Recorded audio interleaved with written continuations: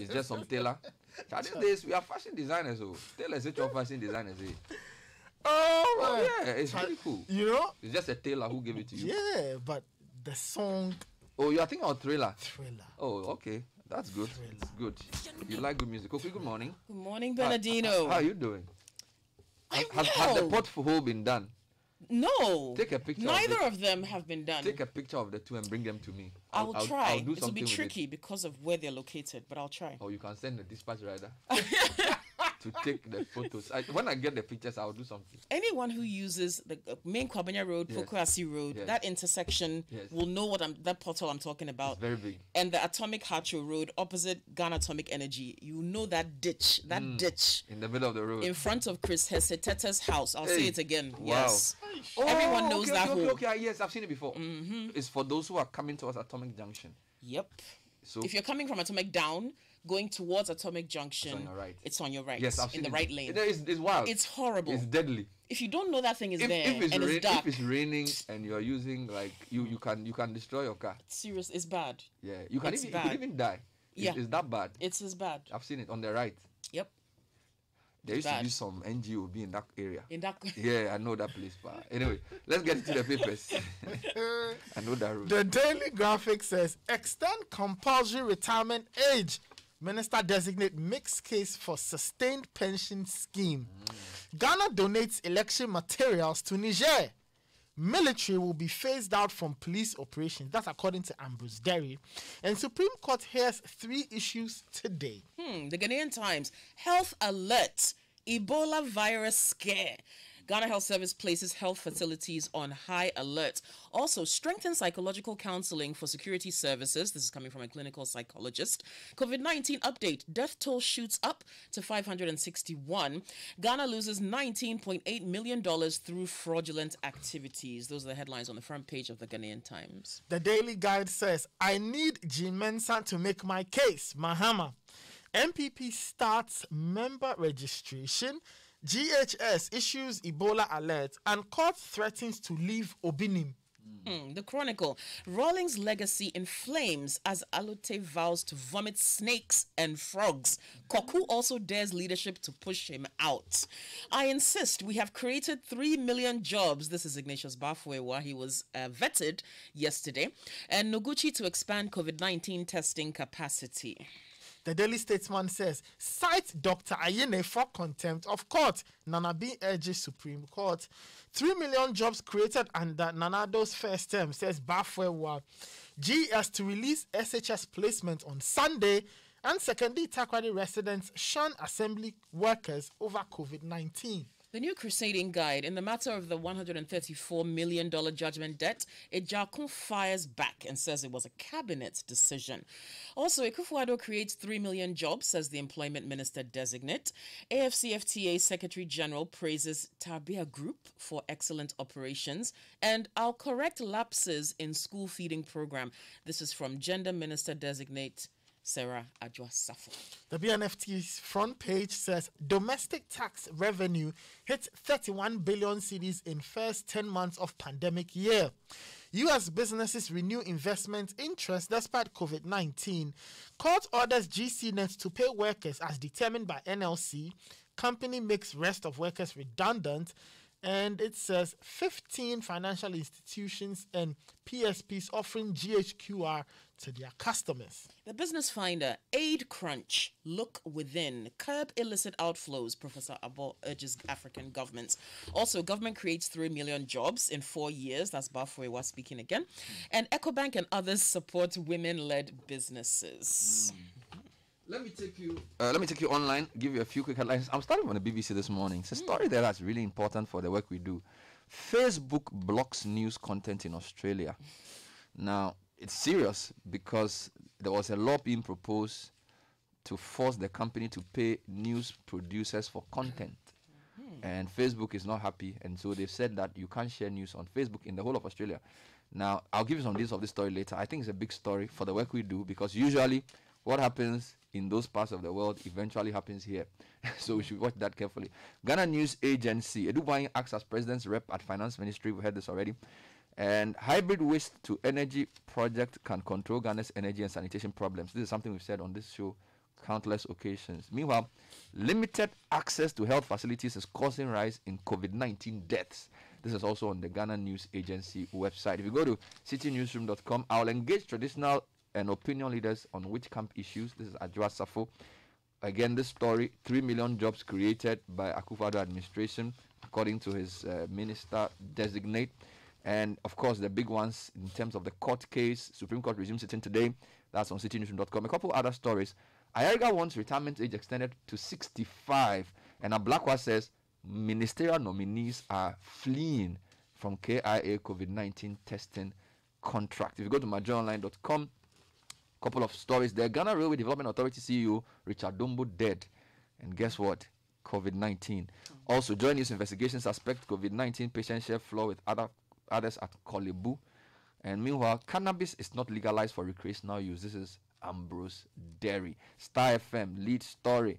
I was not involved in Frontier Airport contract at Adjoa Safo. Also, Akufo-Addo has created 3 million jobs according to Bafwewa. And criminality of LGBT non-negotiable. Adjoa Safo as well. Guys, so much to talk about. Let's start with the big one. Yeah, let's get into the daily graphic. I don't know whether you want to do vetting court. Okay. Extend compulsory retirement age. Minister designate makes case for sustained pension scheme.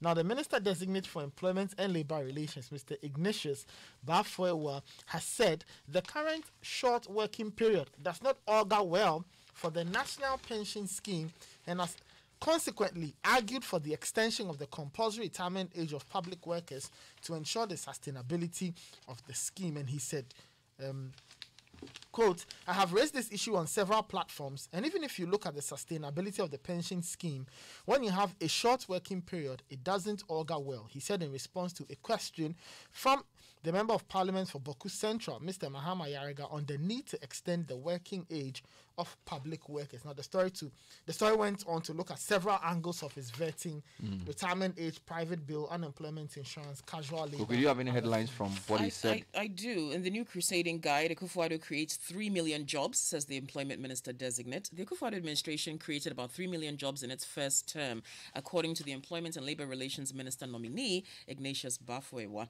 Quote, the last time we reported was in September 2020, and the figure was around 3 million jobs. He said this during his vetting on Wednesday, February the 17th.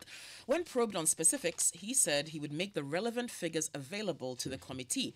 He said on a number of occasions, I've come to this house and given these figures out already. But the committee also raised concerns on discrepancies between the figures he gave and what was contained in his handing over notes. In the notes, they indicated that 2.7 million jobs were created, with 2.3 million of those jobs being under Planting for Food and Jobs, and 350,000 of those being in the public sector. But Mr. Iwa explained that the handing over notes were prepared in June in line with the Transitional Provisions Act. So he said, I can't come before this committee and lie. I've indicated my readiness to supply you with the information by close of day. And he went on to talk about how the ministry arrives at its figures, because he was questioned on that as well. In fact, if you go to majoronline.com, minorities demanding detailed breakdown of the 3 million jobs government claims it has created. Story says the minority in parliament is demanding a detailed breakdown of the over 3 million jobs government claimed it had created under the Akufo-Addo first term in office. The demand follows a disclosure made by the minister, as you just read. Now, they said the minority leader, who doubles as the ranking member of the committee, Haruna Idrisu, demanded a breakdown of the said jobs created. Quote, Minister nominee, can you state how the 3 million jobs were created and the distribution? You want to share the statistics with us, sector by sector? Haruna quizzed. And of course, as you said, the minister said, I will supply the information to the committee. Still from the vetting, a couple more stories. Adjoa Safo says, I was not privy to the procurement processes for the COVID test company. That's Frontiers. That story simply will not go away. And it reads, former Minister for State for Procurement, Sarah Adjoa Safo, says she has no knowledge of the procurement processes adopted prior to contracting the firm conducting COVID-19 tests at Kotka International Airport. She also said She hasn't seen the contract for the deal. She was speaking during her vetting. A couple of other things that came out during her vetting. Yes, the Crusading Guide as well has this story. I'll correct lapses in school feeding program.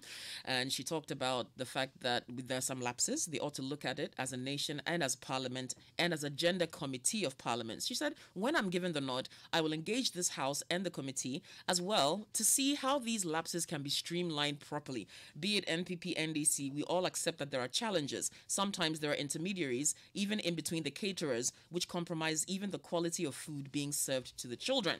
She said, I give the committee my utmost assurance, as I did earlier, that we will look into it and do the needful. A few other things she said. I'll engage traditional opinion leaders on which camps. She even used the word rebranding of which camps, or renovating of which camps. And then there's a funny thing that happened. So Adwoa Safo's vetting was soft because of health considerations. This is Mahama Yargan. The story says that the Boku Central MP has defended the appointment committee's soft, quote-unquote, vetting of Adwoa Safo. Now, speaking on Eyewitness News, he said the committee did not stress her on health grounds. Before she came, we discovered that she had just delivered a baby. And so naturally, we felt that somebody who had just delivered, we should just postpone her vetting. But we didn't postpone it because we just got the information. So they therefore decided to make the vetting short so she could go back and do other things. So that's basically what he said. Well, if you stay with some more vetting news, on Tuesday, Mr. Ambrose Derry was vetted, and on page 16 of the Daily Graphic, an angle of that has been covered. It says military will be phased out from police operations. Now, the Minister Designate for the Interior, Mr. Ambrose Derry, has indicated that the Ghana Police Service will soon phase out military presence in its operations. He said the government was working to resolve some capacity challenges facing the police, and that once that was done, the presence of the army in police operations would be completely phased out. Now, he also went on to speak about Ebola. Now, and he indicated that the government has started a process to intensify border patrols following the outbreak of Ebola in Guinea. He said Ghana had over 200 unapproved routes along its borders which needed critical attention in order to prevent the importation of the disease into the country. Can we go to the court now? There's a big day in court today. What are the details? So the 2020 election petition continues today. That's according to the Daily Graphic, with three main items on the bill. 1, an application for stay of proceedings. 2, a review application. And 3, the closing submissions of lawyers for the parties. Now, at its sitting last Thursday, the court had announced that it would fix a date for judgment of the petition today. However, this will depend on how it deals with the review application and the application for stay of proceedings filed by the petitioner, former President John Mahama. The two applications were filed last Tuesday. Okay, we'll be live on Citi TV and Citi FM. Koki, let's come back to you. Now, you read something about an investigation done by Joy News on... Yes, yeah, where I have the details here. Okay, now, here in the Ghanaian Times, in the center spread, it's all about health stories, Let's from get into Ebola it. to COVID, Jump etc. in. But the Ghana Medical Association is speaking. They are saying that the spike in COVID-19 deaths in the country is partly caused by limited access to healthcare facilities. That's true. They also lamented the inadequate number of medical personnel handling critical to severe COVID-19 cases and said it was contributing to the rising deaths. Dr. Justice Yankson, who's the General Secretary of the association, in an interview with Ghana News Agency, said people kept losing their lives because there were no adequate COVID-19 intensive care units with enough functional beds for patients. Quote, we do not have enough specialized facilities to take care of people with severe infections, and the increase in deaths simply means more critical to severe cases are being recorded, but they do not receive the needed attention. And it goes on to list more of the data. Currently, we've got 86 patients in severe condition, 29 in critical condition. He says to manage this effectively, the government needs to deploy adequate human resource and enough logistics across the country. Still on health and still on COVID, Joy News investigation suspected COVID patients share floor with others at Kolebu. Story says Joy News investigations have uncovered persons suspected to have contracted COVID-19 are being held on the same floor as other patients, including pregnant women at Kolebu Teaching Hospital. This is the VIP floor of the capital's biggest referral hospital's maternity block in Accra. The reason is simple. Like other hospitals, the places designated for COVID-19 cases are full. And then the background is given. Then there's a very sad one here of a man who we've interviewed on this program a few times. Ghana Railway Development Authority CEO Richard Dombo is dead. Now, CEO of GRDA, Richard Dombo, has died. Sources say he succumbed to COVID-19 complications on Wednesday, February 17, 2021. Mr. Dombo has reportedly had a brief stint with health issues since he contracted the novel coronavirus January this year. He's not returned to work due to the toll it had on him and was self-isolating at his home until his saddest death.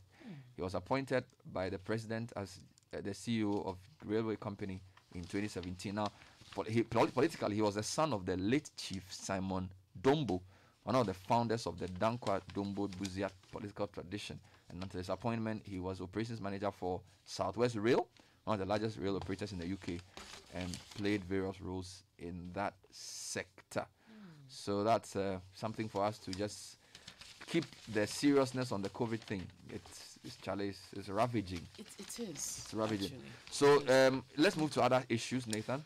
If you go to page 13 of the Daily Guide, there's a strange story. It says, suspected armed robbers have reportedly returned an amount of 51,900 Ghana cedis they robbed from their victim over the weekend in the Upper West Regional Capital, Wa. The robbers' unusual gesture followed the invocation of 8 deities by owners of the robbed money. According to sources at the Regional Crime Office, the money was dropped at the doorstep of one of the owners who earlier had been subjected to torture by the gun-wielding robbers when they descended on him. The money belonged to a group of traders who ply routes between Wa and Leo, that's a trading town in Burkina Faso. So they invoked 8 deities. Yes. And that made the robbers bring the money back. Yes. Well, in that same area, we'll do everything possible to end armed robberies in Upper East. This is not Upper West, Upper East, according to the IGP. Now, IGP James Opombo has reiterated his commitment to end the incessant armed robbery attacks in the Upper East region. Now, the region has in recent times recorded an alarming rate of armed robbery attacks, particularly on the roads, resulting in the death of traders and residents. Now, the IGP visited 2 robbery scenes at Katiu and Pusu Namongo in the Kasina and Canal West and Talensi districts, where a tomato trader and a cattle trader were robbed and killed. He pledged to deal with the menace urgently. Now, after his assessment of the situation, he told Citi News that his outfit was mapping out a sustainable strategy to end the armed robbery in the region. Yeah, so that's great to know that he went there. Right. Of course, the tomato traders have called off their strike following some of these assurances. Speaking of crime, Ghana loses $19.8 million through fraudulent activities. This is the Ghanaian Times. Ghana has lost that amount through fraud and criminal activities last year, as against $11 million the previous year. This was revealed by Assistant Commissioner of Police Dr. Herbert Gustav Yankson, who is Director of the Child Protection Digital Laboratory and Cybercrime Unit. He said additionally, they recovered $101,000, 6 cars, 3 plots of land bought with proceeds of fraud. And he said cases reported to the unit include cyber fraud, sex image abuse, child pornography, Facebook account crime, and the victims or complainants were male. He said they also had cases involving charlatans advertisements, illegal sale of examination questions, forgery of documents, sale of pre-registered subscriber identity module, that's SIM cards, and publication of false news. Charlie, the crime is increasing, cyber crime. So be careful, guys. Protect your online identity. What's happening? Yes, if you go to page 3 of the Daily Statesman, it says GS to release SHS placement on Sunday. Okay. Now, barring any last-minute hitches, this year's senior high school placement will be out on Sunday, February 21. That's according to Professor Kwesi Opokwamankwa, who's the DG of the GES. The placement will cover candidates, both school and private, who wrote the BEC in 2020, as well as other re-entrants.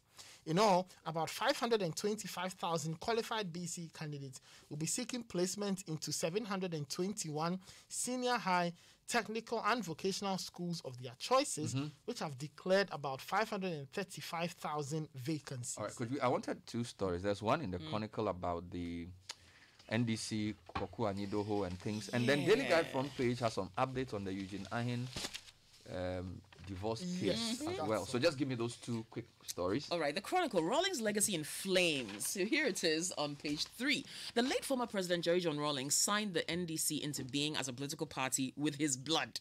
But just 2 months after his passing into eternity, confusion has rocked the party, with people who worked closely with the late President Atta Mills alleging that they are being persecuted and hounded out of the parties. One of such persons is Mr. Samuel Koku Anidoho. On several platforms, he has indicated that there are orchestrations against against him for reasons that he stood loyal to his former boss, President Mills.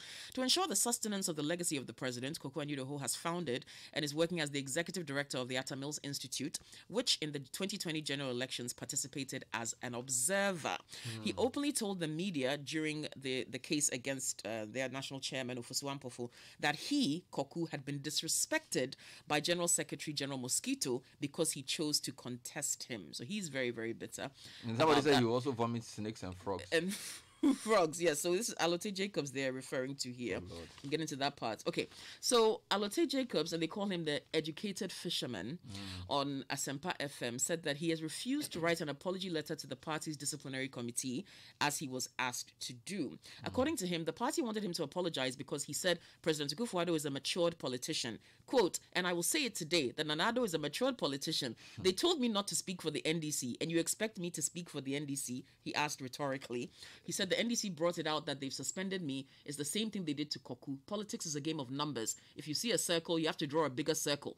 Not that because you are general secretary. Okay. And yeah, he goes on and You've on. had and enough on of and that. on. Okay, Yeah. Nathan. Well, yes, it says this one says Eugene Ahin's wife abandons properties abuse claims. Now, wife of Eugene Ahin, the acting director of comms at the presidency, has amended her initial claims of massive property grabbing by the official. This was after Mr. Ahin filed a response to the divorce petition filed by Mrs. Gloria Asan Ahin, in which he served notice to put her to strict proof regarding the claims she made in her initial petition, which had gone viral on social and traditional media. In an amended petition filed at Accra High Court on Monday, February 15, a copy of which was in the possession of Daily Guide, Mrs. Ahin has now backtracked on several of her earlier claims following the response filed by her husband. Mr. Ahin denied what he described as malicious claims made against him by his estranged wife. Let me take you to the BBC. A couple of stories I'm concerned about. Facebook blocks Australian users from viewing or sharing news. This is important. Facebook has blocked Australian users from sharing or viewing news content on the platform, causing much alarm over public access to key information. Now, this comes in response to a proposal or a proposed law which would make tech giants pay for news content on their platforms. Now, Australians on Thursday, which is today, woke up to find that Facebook pages of all local and global news sites were unavailable. Several government, health, and emergency pages were also blocked, something Facebook later said was a mistake. Those outside of the country are also unable to read or access any Australian news publication on Facebook. The Australian government has strongly criticized the move, saying it demonstrates, quote, the immense market power of these digital social giants, unquote. Now, Treasurer for the country said the ban on news information had, quote, a huge community impact. Now, about 17 million Australians visit Facebook every month. And what is happening? So basically, they're saying that these platforms make money from the news content produced by publishers. And they want a lot for the platform like Google and Facebook to share. So, for example, of every $100 spent on digital advertising in Australia, 81 of the 100 goes to Google and Facebook alone, right? So the rest are going to share the 19. Now, so the law was being drawn up to level the playing field, quote unquote. But Facebook says the law left it facing a stark choice: attempt to comply with a law that ignores the realities of this relationship, or stop allowing news content on our service. So basically they're saying take it or leave it. So those of you every day, we are just throwing your news there for free. It will come here soon. Another story that worries me: Nigeria. This is, in fact, I have two websites. BBC says Nigerian gunmen raid a school and abduct boys. Now, if you go to Nigeria itself, one of their former leaders, Abdul Salam Abubakar, says the insecurity in Nigeria could be fatal and the country could head for disintegration. And this is in the Premium Times. Now, a former head of state, Abdul Salam Abubakar, has warned that Nigeria could disintegrate if the violence and other security challenges currently being witnessed in many parts of the country are not curtailed. Now, and you know, these things are becoming very routine in northern parts of the country, where, for example, gunmen killed and abducted a school pupil. They killed a school pupil and abducted 27 other children in a nighttime raid of their boarding school in north central Nigeria. I don't understand. Now, the 3 members of staff and 12 of their relatives were also abducted. About 600 boys were asleep in their dormitories when the school in... Imagine if your child is in a school like this. Imagine. When the school in Kagara town in Niger State was raided, the principal said, and you know, we have to be very interested in things like this. When, for example, the president goes to ECOWAS summit and talks about security, we think these things are far away. A lot of, look at the Takrady kidnapping girl story. A lot of these things are imported here because of porous borders. We have over 29 entry points in Ghana, and we shouldn't be playing politics with border entry. Look at what's happening in Nigeria. And Abdul Salam Abubakar is telling journalists in Nigeria that if the insecurity is not curtailed, the country could disintegrate. You know, and they're talking about things like arms bearing by headsmen, ethnic crisis, you know. And the former president, who is a retired general, said the recent spread of violence across the country, if not carefully handled, might lead Nigeria to a point of no return. He called on non-Nigerians, especially the governors of the 36 states, to take full responsibility in managing the divergent voices and frustration within their states, which could fuel disunity, anarchy, and disintegration. And a lot of the things that lead to this, we are playing with them here. Yes. You know, I don't want to go into all the details, but it's a big issue. We need to be serious with security in Ghana. And safety as well. Bernard, very quickly on the back page of Ghanaian Times, residents and EPA clash over sighting of fuel station. Charlie? Some residents of Abavana Junction within Kotobabi in the Yawaso Central Municipality and the Environmental Protection Agency are on a collision course over the construction of a fuel station in the vicinity. The EPA said the siting of the facility was in compliance with required proximity to public buildings. The residents are insisting that their lives and property are in danger. Now, the disagreement started last September, but it manifested yesterday when the EPA undertook a site verification visit in an attempt to put the matter to rest. So, per the guidelines of the NPA, for siting a petroleum retail outlet, such a facility should be 60 meters radius to public buildings. Okay. But this is in dispute because the residents are saying that this is a second measurement that was done and that previously it was too close. Okay, but now EPA is saying, oh, the measurement is fine. It's 80 meters away. So they're still going back and forth on this. But this is not the only community where this I has have a been quick problem. question for you. Yeah. Who is the Abavana Junction named after? I don't know. He's a former CPP minister. Oh, I see. It's called Mr. Abavana Lawrence Rosario. Oh, yeah? Yeah, he was a member of the CPP. Interesting. Interesting name. Yes, and he was from Navrungu. Rosario. Yes, Yeah, Lawrence. Rosario. He's Catholic. Lawrence Rosario Abavana. Oh, yeah? He's a big man. This is the Citi Breakfast Show, the city's biggest conversation.